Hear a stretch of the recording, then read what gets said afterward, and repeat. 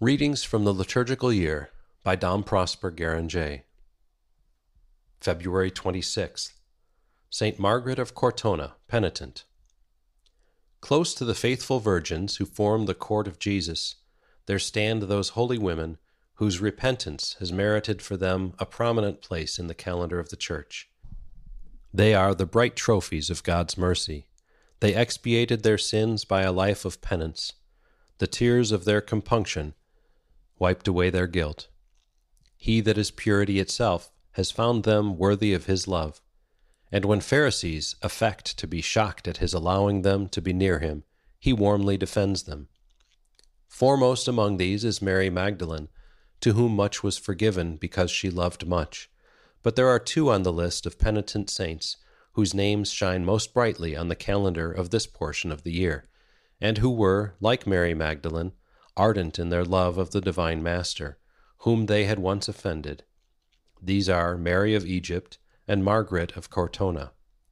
It is the second of these who today tells us the consoling truth that if sin separate us from God, penance has the power not only of disarming his anger, but of forming between God and the sinner that ineffable bond of love, which the Apostle alludes to when he says, "Where sin hath abounded, grace hath more abounded."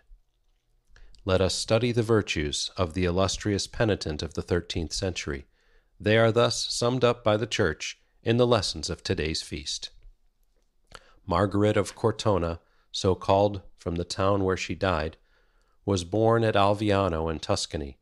In her early youth she was a slave to the pleasures of this world, and led a vain and sinful life in the city of Montepulciano.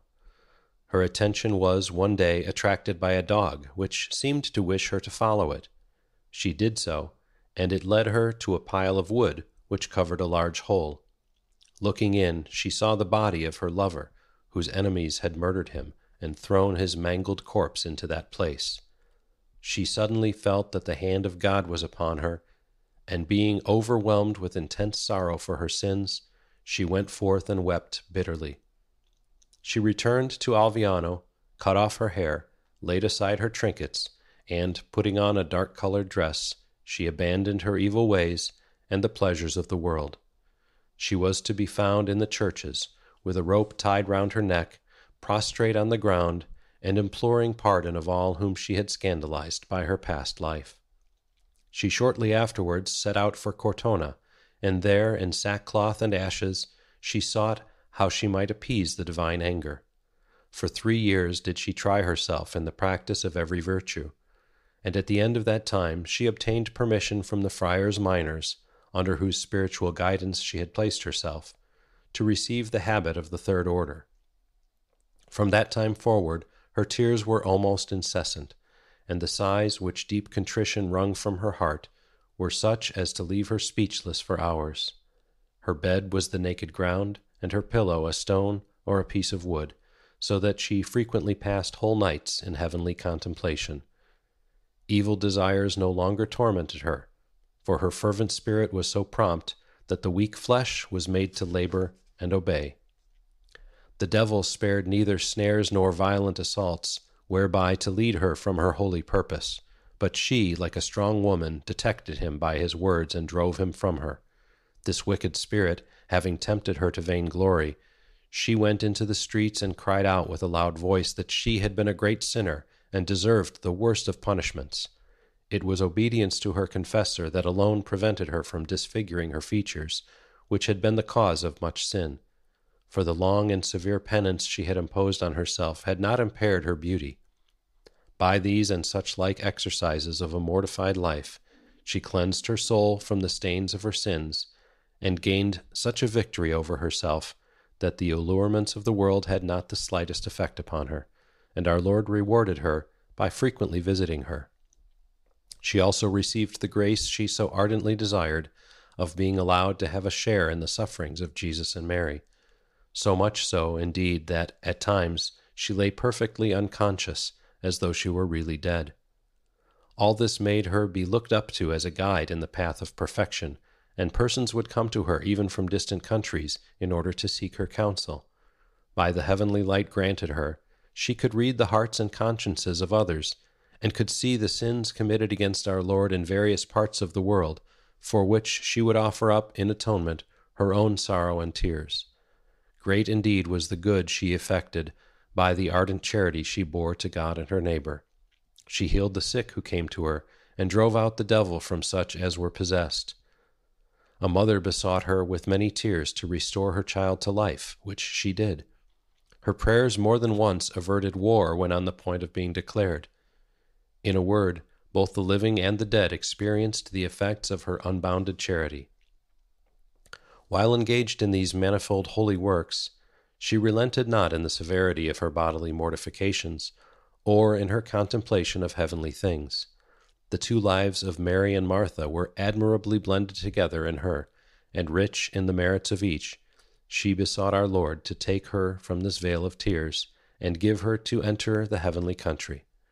Her prayer was heard, and the day and the hour of her death were revealed to her. Laden with meritorious works and divine favors, her bodily strength began to fail. For the last 17 days of her life, her only food was that of conversation with her Creator. At length, after receiving the most holy sacraments of the Church, with a face beaming with joy, her eyes raised up to heaven, her happy soul fled to its divine spouse on the 8th of the calends of March, February 22nd, in the 50th year of her age, the 23rd of her conversion, and in the year of our Lord 1297. Her body, which even to this day is fresh, incorrupt, and unaltered, and sheds a sweet fragrance, is devoutly honored in the church called after her St. Margaret's, belonging to the Friars Minors. The many miracles which have been wrought at her shrine have induced the sovereign pontiffs to promote devotion to St. Margaret by the grant of many spiritual favors. She was canonized with great solemnity by Pope Benedict XIII on May 16th, which was the feast of Pentecost in the year 1728. If the angels of God rejoiced on the day of thy conversion, when Margaret the sinner became the heroic and saintly penitent, what a grand feast must they have kept when thy soul left this world, and they led thee to the eternal nuptials with the Lamb.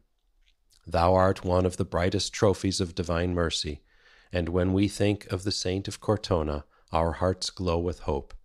We are sinners, we have deserved hell, and yet, when we hear thy name, heaven and mercy seem so near to us, yea, even to us. Margaret of Cortona, see how like we are to thee in thy weakness, and thy wanderings from the fold. But thou forcest us to hope that we may, like thee, be converted, do penance, and reach heaven at last. The instrument of thy conversion was death, and is not death busy enough around us? The sight of that corpse taught thee, and with an irresistible eloquence, that sin is madness, for it exposes the soul to fall into infinite misery. How comes it that death is almost daily telling us that life is uncertain, and that our eternal lot may be decided at any hour, and yet the lesson is so lost upon us? We are hard-hearted sinners, and we need thy prayers, O fervent lover of Jesus. The Church will soon preach to us the great memento. She will tell us that we are but dust, and into dust must speedily return. Oh, that this warning might detach us from the world and ourselves, and man us to the resolution of penance, that port of salvation for them that have suffered shipwreck. Oh, that it might excite within us the desire of returning to that God who knows not how to resist the poor soul who comes to him after all her sins, throws herself into the bosom of his mercy, and asks him to forgive. Thy example proves that we may hope for every grace. Pray for us, and exercise in our favor that maternal charity which filled thy heart even when thou wast living here below.